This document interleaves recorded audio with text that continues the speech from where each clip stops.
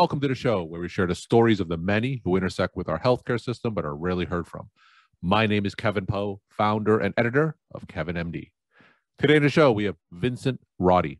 He is an emergency physician, and he wrote the KevinMD article, "The Goal of Healthcare is in Peril." Vincent, welcome to Kevin. Pleasure to be here. Thanks for having me.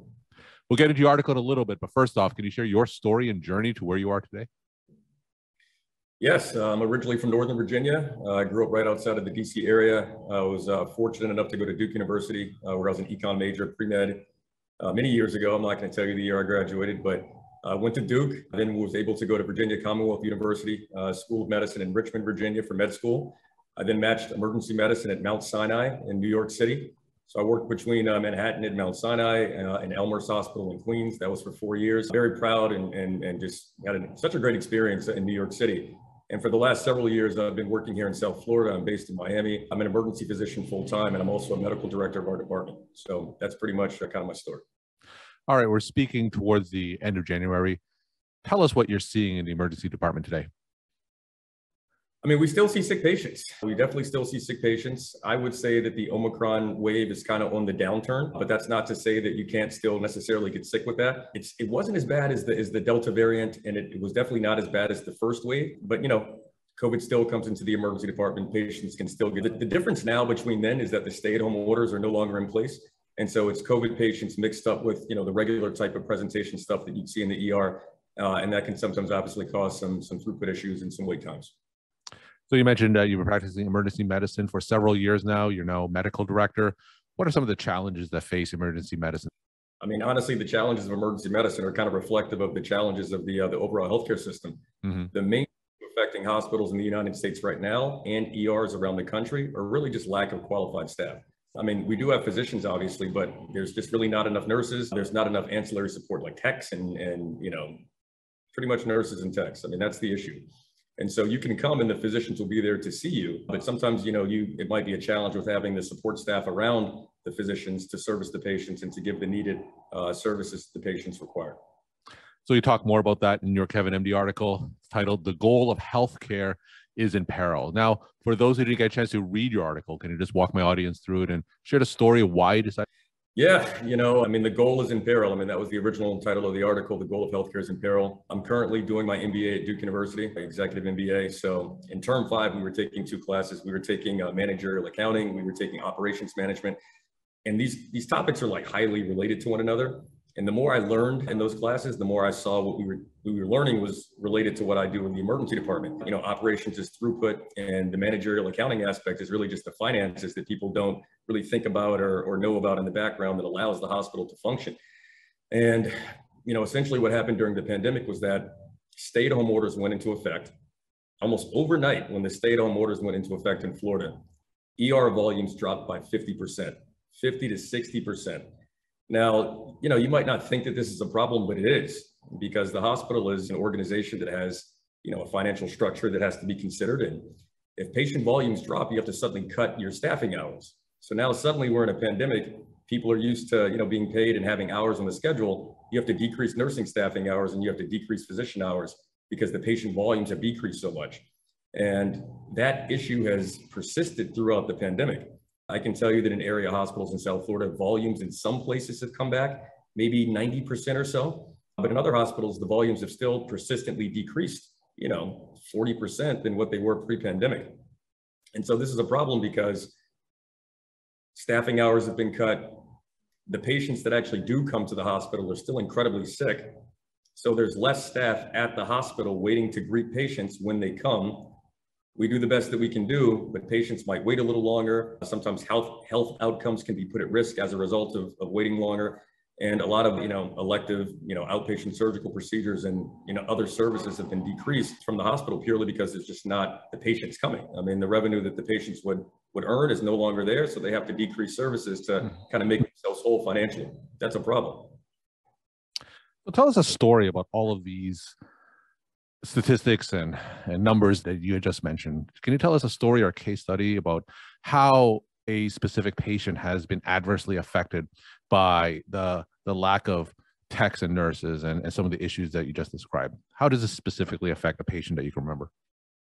I want to be very clear. I mean, if you're sick and you come to the hospital, we're going to do everything that we can do to service your community. But just what I've seen in my experience is that, for example, patients come to the hospital, they might have to wait a little longer than they might have previously waited, purely because there's just not staff there to service you.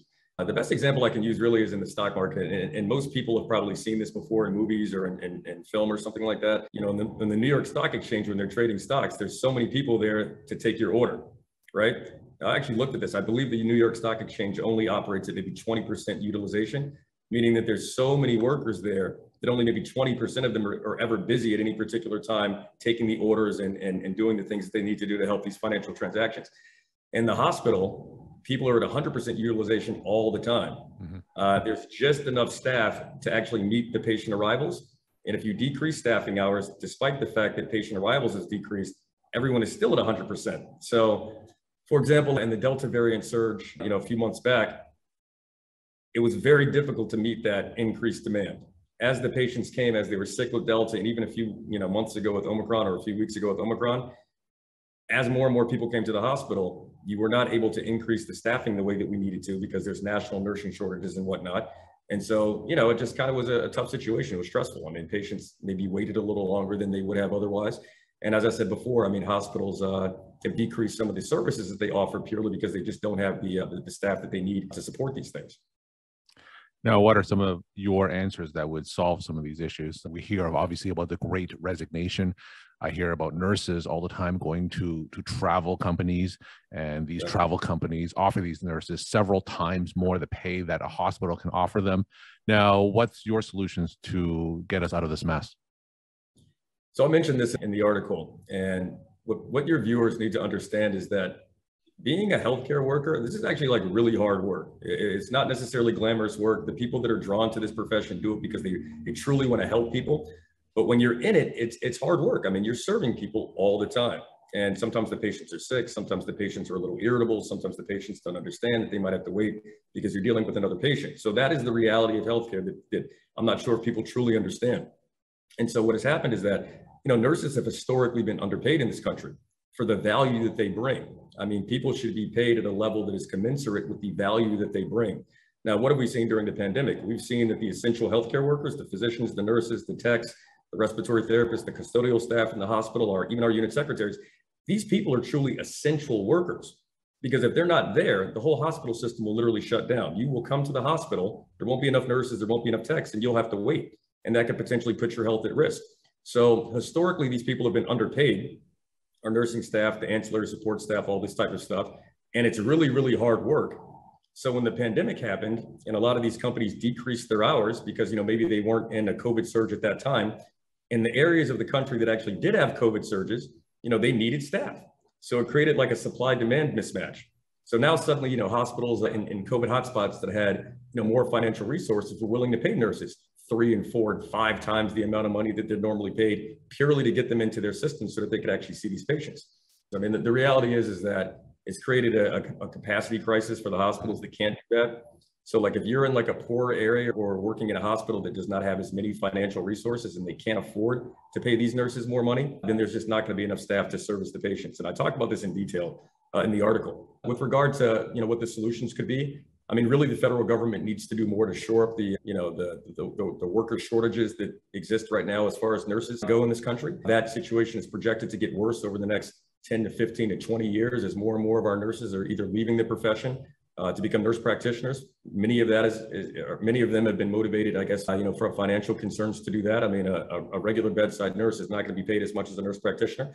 And then many of the regular nurses or the clinical nurses that we need in the department and around the hospital have left and taken the lucrative traveling jobs, as we said before.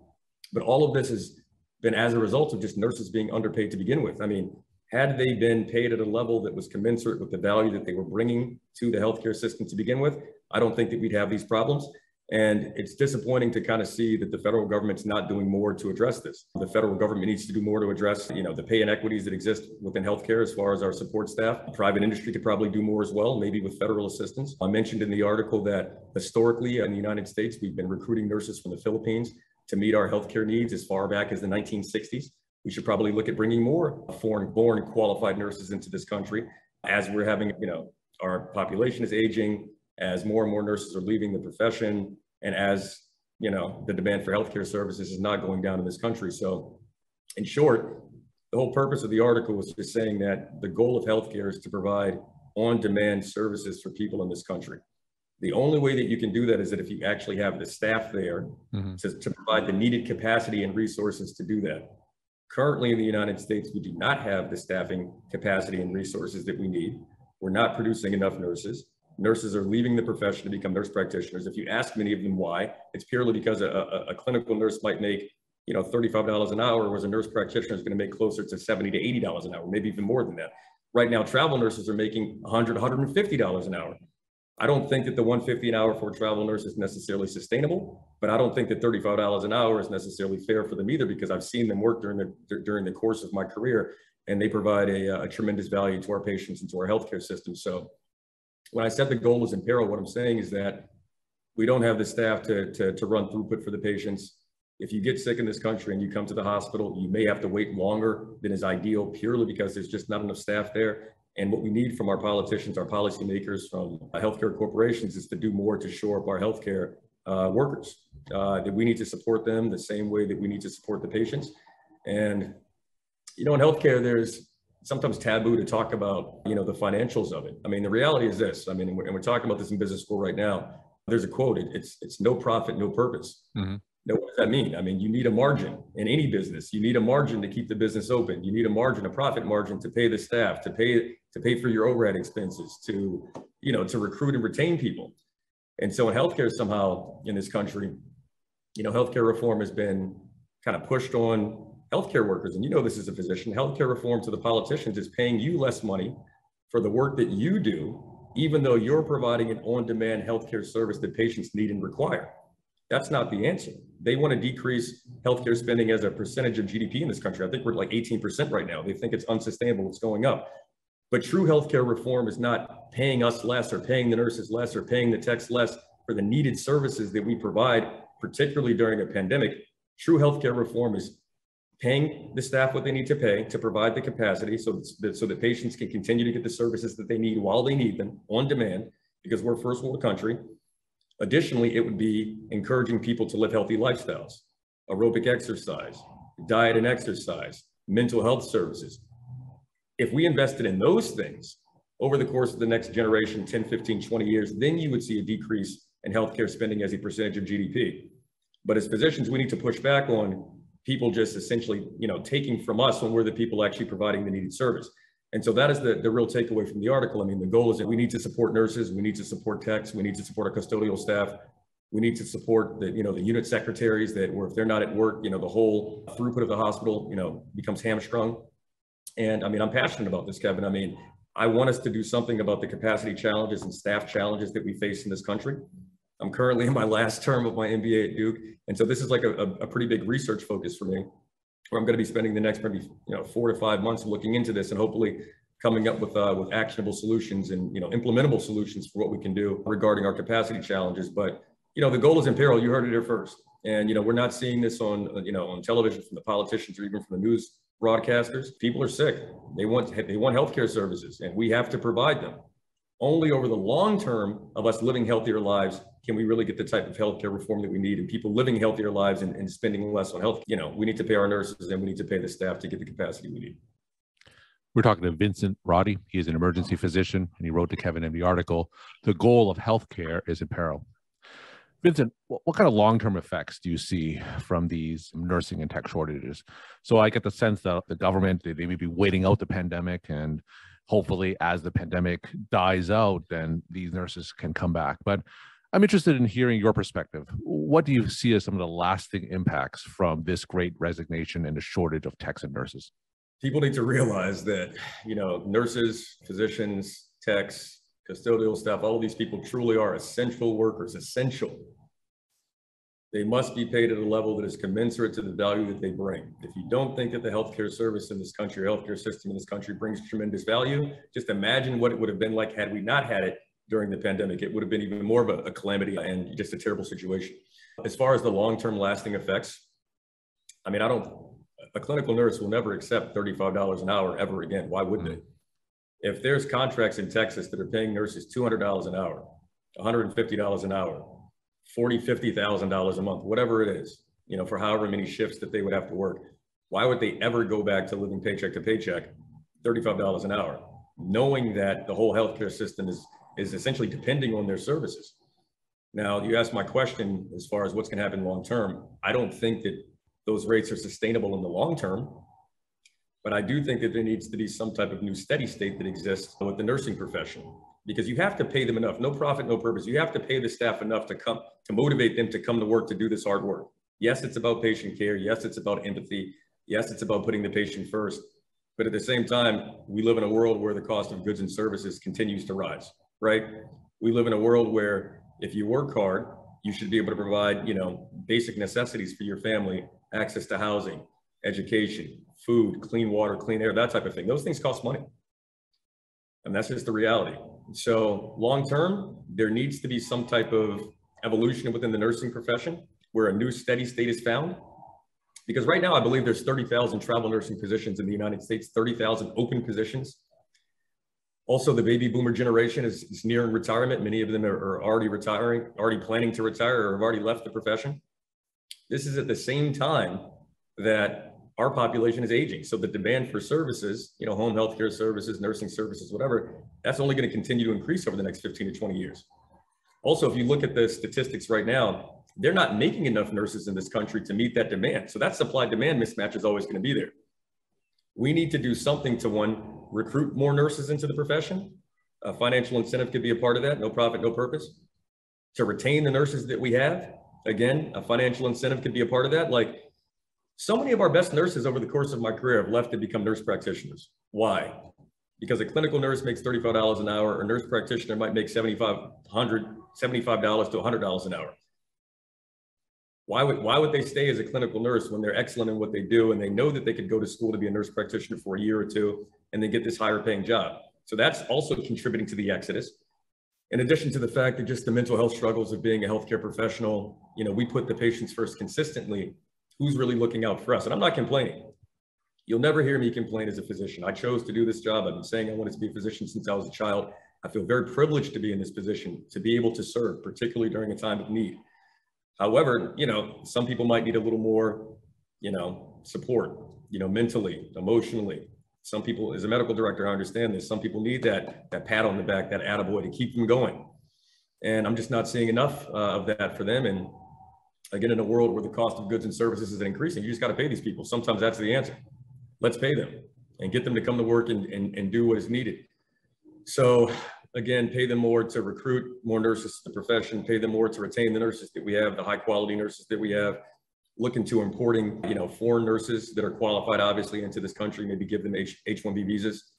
And again, we're looking into this heavily. I mean, we need to provide the solutions. I'm tired. I don't want to just be a physician that just sees this problem and sits around and does nothing about it. Physicians should be the leaders of the healthcare system, because we have the real equity in the healthcare system. Kevin, you and I went to medical school. Mm-hmm. We took years of our life to go to med school. We took years of our life to do, residency.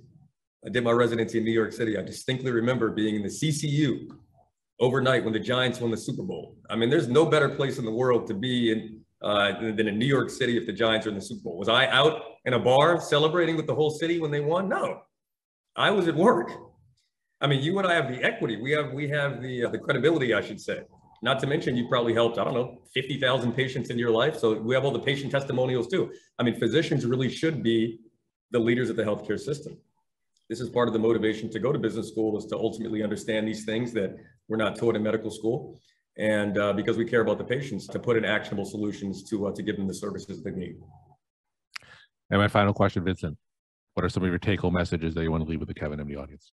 I mean, pretty much that you're going to hear a lot about this moving forward. I mean, I didn't touch on this specifically in the article, but, don't be seduced by the idea of healthcare reform. I mean, healthcare reform, as they discuss about it in aggregate, is really just paying physicians and nurses and techs less money than they currently pay us now in order to bring down the healthcare spend as a percentage of GDP. I should remind your viewers that I believe it's only 10% of the healthcare dollar actually gets spent on physicians and actual medical services. I mean, the rest of it is like administrative, pharmaceutical, device manufacturer, all of these other things. Mm-hmm. Real healthcare reform would involve us living healthier lives so that we don't need the services as much and that we're not spending as much because we don't need the services. In the meantime, the goal is in peril, my friends. We need staff. The staff has to be paid well in order to do the work. The nurses, the physicians, the techs, the custodians, the unit secretaries, these are essential workers to the functioning of not only of our economy and not only the health, but just to the country in general. This is a national security issue. And I would like to see the federal government do more to shore up our staffing issues so that we can have the capacity to serve you when you come.